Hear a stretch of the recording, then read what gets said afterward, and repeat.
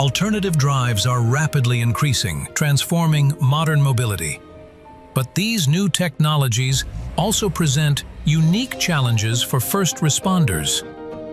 Accidents involving electric or alternative fuel vehicles may lead to the release of explosive gases, toxic vapors, and hazardous liquids. Particularly when fuel systems are compromised or batteries enter thermal runaway. In enclosed spaces, such as parking garages, these risks are amplified.